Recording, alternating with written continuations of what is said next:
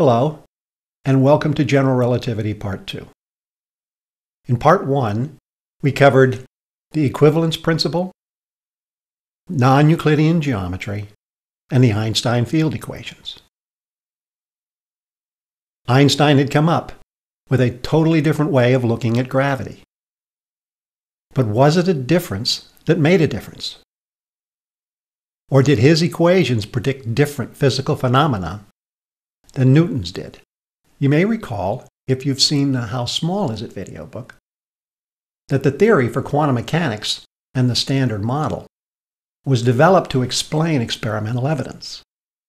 But with general relativity, there was no experimental evidence. The theory came first. So Einstein came up with 3 tests to demonstrate that his theory did indeed predict more accurately phenomena like the orbit of Mercury, the bending of light, and gravitational redshift. We'll cover all 3 of these, and frame dragging, a more recent test around how rotating masses can twist and move space around it.